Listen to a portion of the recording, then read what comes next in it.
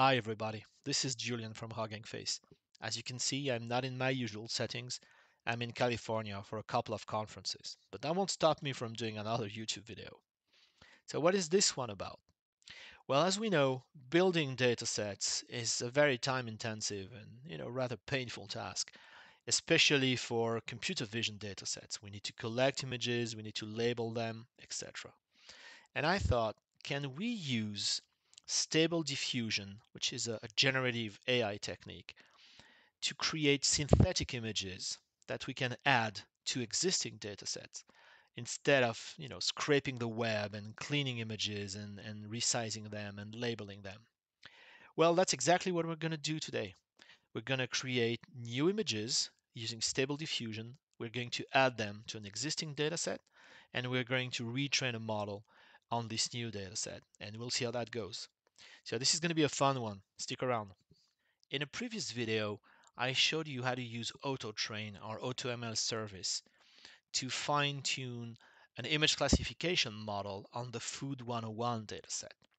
And as the name implies, that dataset includes 101 classes with different types of food. Okay, and it's a public data set on the hub. So starting from this and an auto train, I created this model, which is public as well. And this one lets us classify food images. So let's grab maybe this one. I don't know. Yep. Okay. And we can score food images against those 101 categories. Okay, and this one was pretty accurate, 91.5%. Okay, so if you want to know how this model was created, go and check out that auto train video. I will put the link in the video description. Of course, the model only knows about the 101 classes that are part of the dataset, right? So, and we can see them here. So what happens if we try to predict an image that shows something else, right? So let's say I want to predict an image showing bœuf bourguignon, which is one of the most popular meals in France and one of my favorites, right? Beef, mushrooms, carrots, red wine sauce. Amazing. Try it. If we predict this image, it tells us steak, which is not totally wrong because yes, it is a beef-based meal, but it's not steak, right? And the rest is awfully wrong too. So that's the problem I want to solve here. I want to teach that model how to predict additional classes. Okay, and as an example, we'll use Boeuf Bourguignon. So of course we know what to do here. We need to collect images that show, plates and meals with Boeuf Bourguignon, add them to the data set, and train again, right? With 102 classes this time. But the problem is, where do you find those images? So, you of course you could, I guess you could go to Google and you could try Boeuf Bourguignon and you could scrape those images, right? But then again, you would have to write the code for that. You need to resize them. Probably you would need to remove some of them because they're not exactly what you're looking for, etc., etc. So that's a very valid way of doing it, but I thought, I want to do it differently today. So what I'm going to do, as mentioned, is I'm going to use Stable Diffusion, and this is the latest version at the time of recording, 1.5, and I'm going to generate images that I can add to the dataset and showing, Boeuf Bourguignon, right? And that should be, I guess easier and quicker than scraping the web for whatever images I need. Okay, so let's try this. So yeah, we can't use the inference API for this model, but we have a bunch of spaces here. So let's try and see if that model can actually generate the samples we need. Okay, so that takes a few seconds. Let's see if that's, good enough, precise enough, and, realistic enough. Well, it's not so bad, right? It's actually very good. So let's do this. Let's generate 1,000 images because that's how many images we have in each class in the original Food 101 dataset. And we'll add them to the dataset and train again. Okay? So let me switch to the Stable Diffusion notebook and I'll show you how to do this with very little code. So in this first notebook, of course, we start with installing some dependencies. The main one is the diffusers library that lets us work with those Stable Diffusion models. We need to log in to the hub because that's how that Stable Diffusion model is configured. It needs logged in users. And then, it's super simple. Thanks to the diffusers library, we can create a pipeline just like we would create a pipeline with the transformers library. Okay, so grabbing the model, we're going to use the FP16, which will let us predict much quicker than if we were using full precision. And there's no difference in the quality of images. At least I couldn't see any, right? So that's a really good trick, this one. Of course, we want to make sure that pipeline is running on a GPU. I'm using a GPU instance here with a V100 GPU. Okay, so download the model, and then we can generate our images. So the generation itself is super simple, right? It's just the pipeline, the text prompt, how many images we want to generate for each prompt, and other technical parameters like guidance scale, which I'll come back to. Okay, so the number of images you can generate in one go depends on the GPU memory that you have. So here I can do four. Okay, I can do four in a round, which is what we saw here. Okay, so if I want to generate, let's say, 1,000 images, I need to invoke the pipeline 250 times. Okay, and that's why I have this double nested loop here. Because first I'm going to iterate on how many times I need to invoke the pipeline, and then of course I'm going to iterate on the four generated images and save them. Okay, so very simple code. That's what I'm doing here. Right. So what about this guidance scale parameter? So this is actually a parameter to give more freedom or less freedom to the model to go and generate images. So 8, which seems to be a good default value, will generate images that are strictly compliant with your text prompt. If you go with lower values, then you give more freedom to the model to explore. Okay, and we're gonna try this. Okay, see how it goes. Okay, so let's generate maybe, yeah, 8 images with the default value for the guidance scale, and we want to display them. So let's run this. And this is very fast. It takes about 10 seconds for those 4 images. So you can do 1,000 images in just under an hour, right? Which is pretty fast. Okay, so I can see my generated images, right? And they're good. This one is just maybe a little bland. There's not so much stuff in there. Okay, so let's try and do maybe images with a little more freedom, right? And maybe we'll start seeing other objects appearing in the pictures, which would be nice because it creates more diverse images, and I guess it makes the model work harder at figuring out what's the actual context in that image. Okay, so you can see we have multiple plates, we have silverware, which we didn't really see before. Sometimes you get a glass of wine. Uh, I have a few pictures like that. Yeah, we see bread, additional objects, more plates.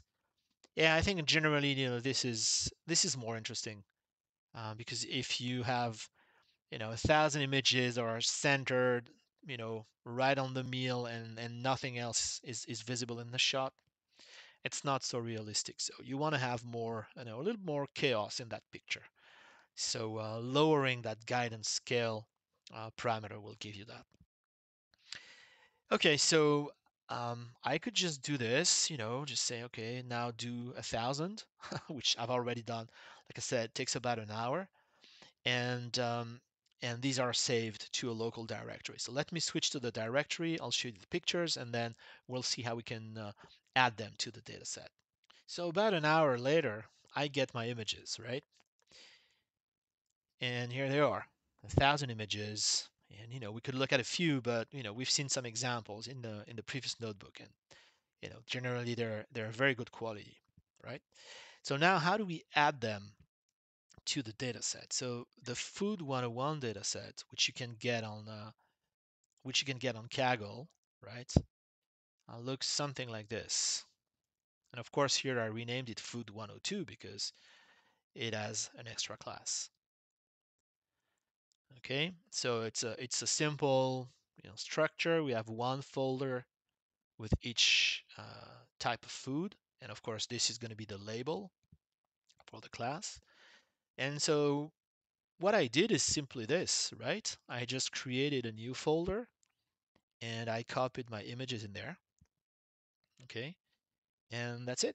Okay, that's all it takes. So if you have this image structure, image folder structure, it is super straightforward to add data to it, right? If you have a CSV or JSON lines folder structure, it's not much more difficult.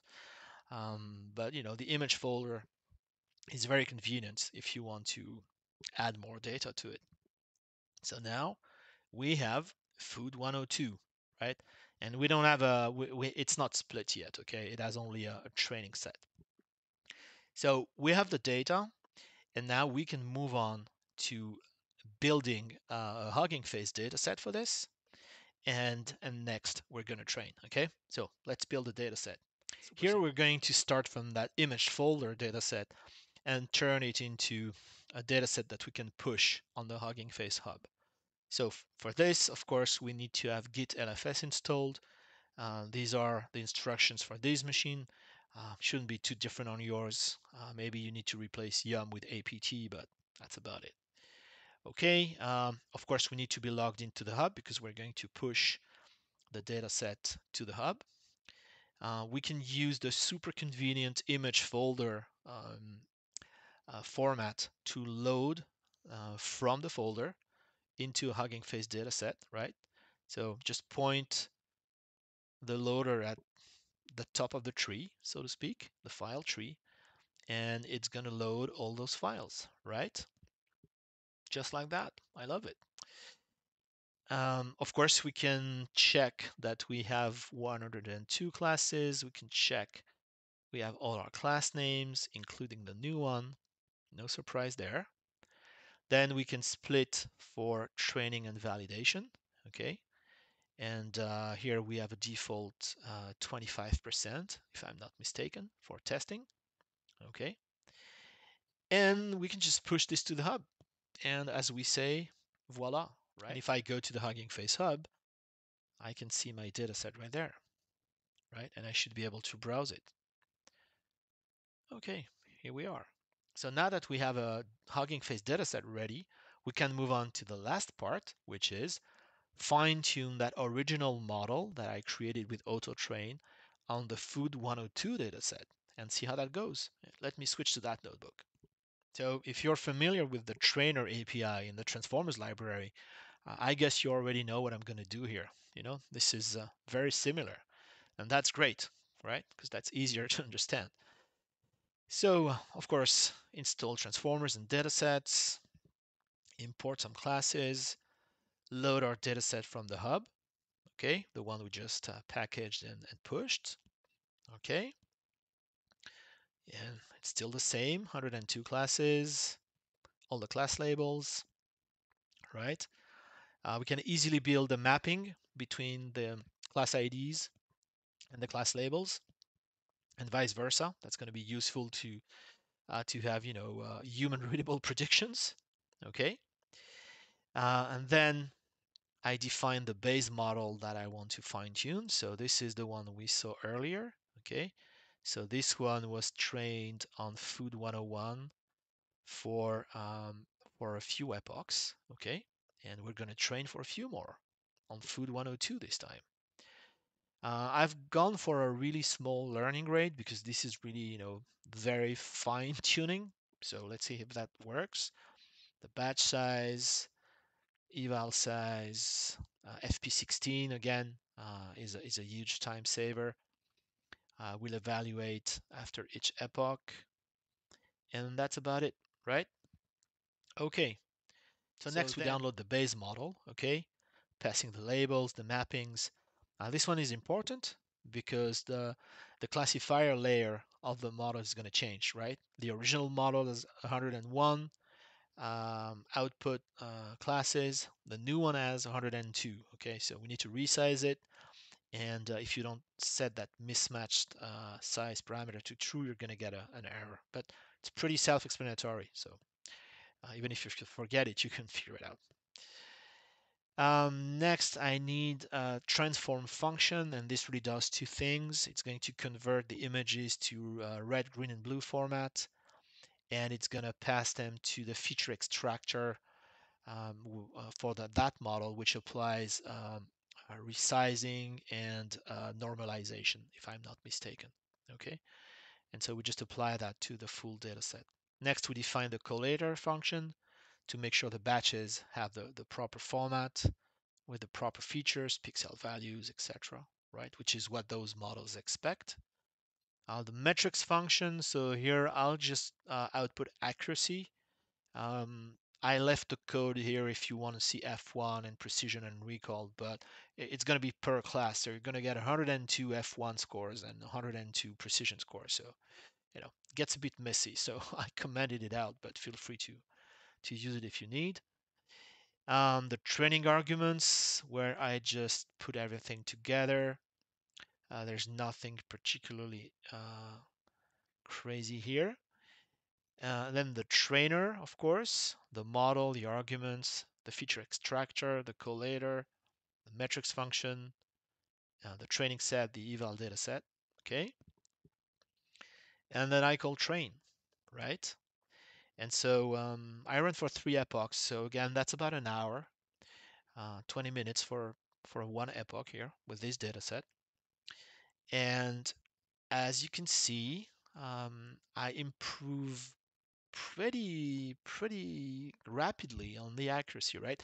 The base model was 91.5, and after 3 epochs, I'm at 93.4 almost. Okay, so maybe we could push it a little more, but okay, I guess an hour of training is good enough. So that's a very accurate model. Very cool. And then we push it to the hub, right? And then we're done. So now, if I go back to the hub, I can find this new model, which is a Swin model, by the way. I forgot to mention that.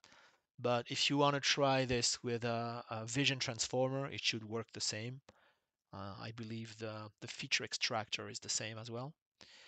And so yeah, 93.38 accuracy on those 102 classes. So now, of course, if I try my image, hey, this is properly scored, right? Very cool. So there you go, right? A bit of I guess, a bit of a weird technique, but I think it's actually quite simple. It took very little effort to generate those images, and this is a very scalable process, honestly. If I needed 10,000 images, I would just let it run for 10 hours, or I would just maybe use a multi GPU instance and scale things a bit. But once you have this, you can generate any number of images. You can generate any prompt. If you wanted to try something else, I don't know, chicken teriyaki or whatever, you can add, as many classes as you want. And to me, this is much simpler than going and trying to find the appropriate number of images on the web and scraping them and worrying about, you know, am I allowed to use those images and how much work do I need to process them? Here they're going to be the right size, they're going to be the right quality. I can get as many as I need, and this is actually a rather fast process. And then, thanks to the datasets and transformers library, it's actually quite easy to augment your datasets and retrain your models. It's 1 hour of data generation and 1 hour of training, and we get the extremely good 93.38 accuracy, right? Which I have to say I was surprised to get. So didn't expect it to be that good. Anyway, I guess I found a real life business use case for Stable Diffusion. So yeah, I guess it's all fine if you want to generate crazy pictures and dragons and unicorns and whatnot. But if you want to get real business done with Stable Diffusion, this is one way to do it. All right, that's it for me. I hope you liked it. I hope this was useful. And I guess I'll see you when I'm back on the other side of the pond. And until then, keep rocking.